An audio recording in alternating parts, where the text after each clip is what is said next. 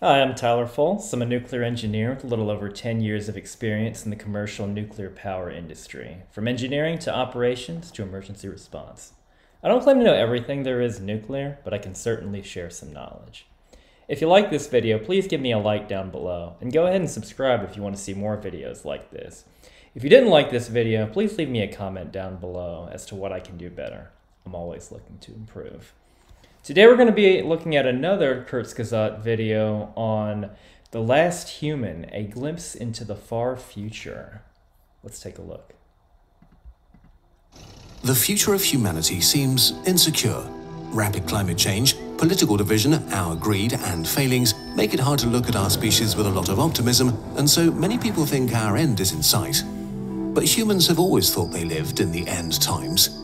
Every generation assumes they're important enough to witness the apocalypse, and then life just goes on. This is a problem because it leads... That's true. It does seem like every 20 years or so there's somebody, or probably more often than that, someone who brings up some prophecy or something about the world falling apart.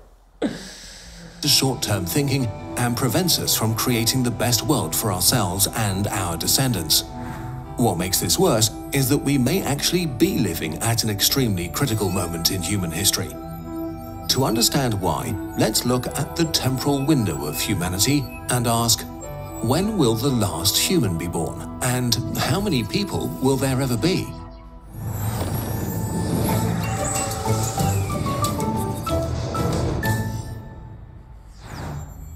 These sorts of estimates come with a lot of uncertainties, so please take them with a gigantic grain of salt. To get a sense of how many people there will be, let's see how many people have already lived. Modern humans arose some 200,000 years ago. They were uniquely good at making tools, telling stories, thinking abstractly, planning and working together in large groups beyond their close family. Still, there were not that many of us. Surpluses of food were scarce, survival was hard, life expectancy was low. It took us 150,000 years to grow to a population of 2 million. Improvements were gradual and eventually led to the agricultural revolution, arguably the biggest change in our history. This was when our numbers really started growing. It took 10,000 more years to get. It's the whole 10,000 BCE, just adding 10,000 to what the current year is for how Kurzgesagt does their calendar. I think I understand it now. 300 million. But that increase was dwarfed by the Industrial Revolution. In 1800, there were 1 billion of us. The human population doubled in just 120 years, and then again in 50. Today, we number around 8 billion. In total, over the last 200... Always fascinating how fast it just rocketed up through a very short fraction of our history. ...thousand years, about 117 billion humans were born and lived, and 109 billion also died. Which means that about 7% of all humans that ever lived are alive right now. As many as were born in the first 150,000 years of human history. Every minute, 270 babies join the party. But there aren't just more people. Never before have we been as healthy and well off or lived longer. With growing living standards, our birth rates collapsed. The UN estimates that around the year 2100, we will hit our population peak and there will be 125 million people born each year. It's pretty unlikely that birth rates will stay stable forever, but let's pretend to make our thought experiment simpler. How many people there will be in the future depends on when our species will die out. And here, we find a lot of uncertainties. We are able to destroy ourselves through our own inventions, but we are also able to find solutions to avert catastrophic risk. We can change the direction of planet-killer asteroids, but we've also invented nuclear weapons. We discovered antibiotics, but also can also change the direction of planet-killer asteroids with nuclear weapons. Just thought I'd put that into perspective. Diseases across the globe in a matter of days. Our industrial system gives us an incredible standard of living, but also changed the atmosphere in the process. It's very hard to say if human ingenuity will prolong or shorten our species' lifespan. If things go badly, our end could come suddenly. But if we manage to avoid that, we could conceivably stick around. I'm going to guess option one, based on what we've already observed throughout our history, just that little graph that they just showed us about how much our population has grown and how we're actually kind of leveling off and hitting our carrying capacity, at least on Earth. It's just fascinating to think about this stuff. For a long time. So every day we don't destroy ourselves may mean life for an unfathomable number of humans.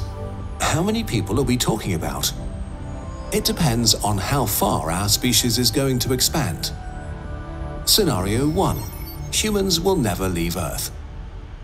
If we stay on our home planet, a good metric to look at is the extinction rate of animals that we get from the fossil record. The average lifespan of mammalian species is in the region of 1 million years, with some surviving up to 10 million years.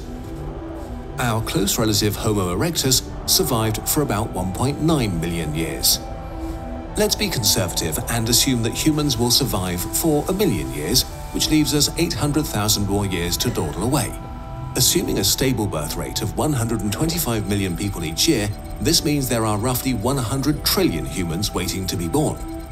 850 times greater than the number of people that have ever lived. This would make everybody alive today only 0.008% of all people that will ever live. Think about where... That's just amazing. We're this tiny snapshot throughout all of our history and all of our future. Leaves you. Instead of putting you at the end of the chaotic mess that was our past, it would mean you live at the very beginning of something big. The start of the human story rather than the end. Doesn't this feel incredibly different? And now, consider that this may be an extremely pessimistic estimate. If we match the survival time of the most successful mammals, then our future numbers rise to 1.2 quadrillion people that have yet to be born. And even this seems far from our potential.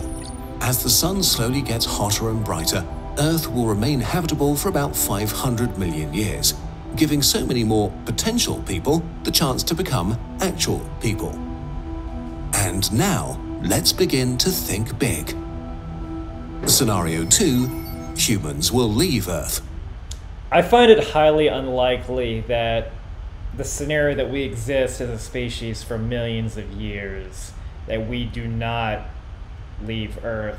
We've already sent probes away from Earth and walked on the surface of the moon. In the order of magnitude of millions of years, think of how much we can do in that amount of time frame.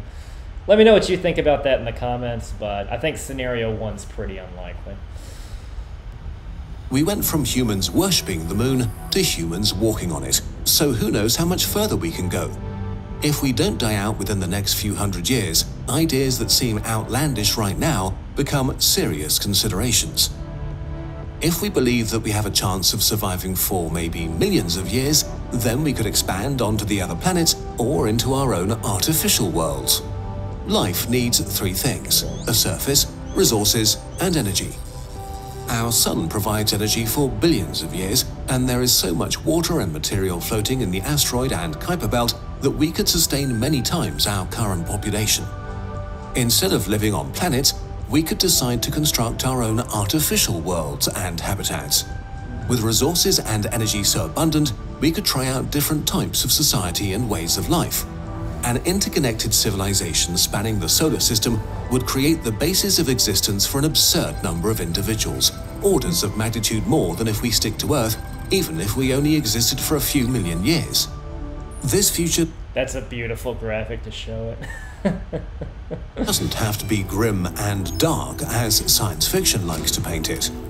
With quadrillions of people waiting to be born, we will have billions of doctors working on curing cancer, billions of problem solvers working on ending poverty, and billions of video game developers making life fun. More humans may actually mean more progress. Another upside of leaving It has in our past. Earth and spreading out is that it becomes much harder for us to become extinct, as you need a solar system-wide catastrophe to catch everybody. So aside from nearby supernovae or gamma-ray bursts, humanity would be relatively safe from extinction, maybe for billions of years. If we manage to survive for that long, slow evolution or genetic engineering might split us into multiple species, or we might intentionally keep ourselves the same as we are now. So to account for that, we'll just talk about people from now on, instead of humans. Okay.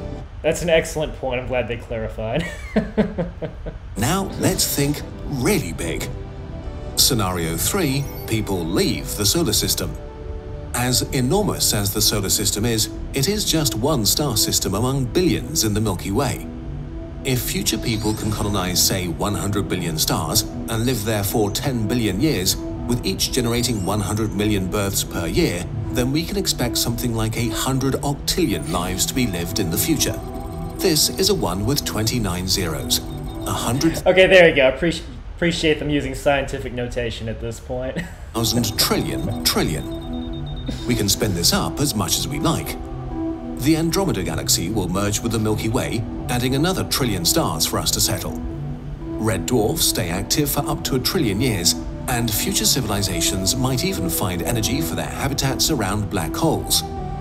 A sufficiently advanced civilization of our descendants might even try to reach other galaxy groups. While these numbers are mind-blowing, they may underestimate the number of unborn people by many orders of magnitude. If we divide the total energy available in a galaxy by the average energy needs of a single person, then we get 1 trillion potential lives. 1 million, trillion potential people. Conclusion. Hopefully, what's become evident is that if we don't kill ourselves in the next few centuries or millennia, almost all humans that will ever exist will live in the future. Which brings us back to us in the present. We exist at a high point in human history, with incredible possibilities at our grasp: technological, environmental, and societal. What we do matters for all the people who do not exist yet. So while it's not en vogue to think about humanity's long-term future with optimism, or to think about it at all, maybe this has given you a bit of perspective. If we screw up the present, so many people may never come to exist. This kind of goes hand in hand with both their video on egoistic altruism and their video on the Kardashev scale. And those are concepts that I find absolutely fascinating. If you haven't checked out their videos yet, please, I highly encourage you to watch those too. But seems like it's putting everything together in this video, this beautiful, beautiful concept of expanding throughout the universe and for the good of all humankind. It's amazing. Quadrillions of unborn humans are at our mercy. Even if we go with fairly conservative estimates, the unborn are by far the largest group of people and the most disenfranchised. Somebody who might be born in 1,000 or even 1 million years deeply depends on us today for their existence. This is why it's important to think about the distant future and why our presence is so crucial, why it matters what we do today. One day, the last human will be born. We don't know when. But if we change our perspective from us living at the end of the human story to us living at the very beginning, we can not only build a wonderful world for us and for them, but also for countless numbers of others.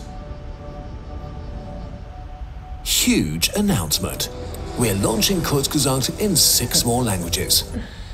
Man, what a message. So next time you're feeling down on yourself, think of the many tradecillions of people that depend on you doing whatever it is that is important to you right now. That's some beautiful, heavy stuff. Let me know what you think of this down in the comments below. Thank you very much for watching. I'll see you next time.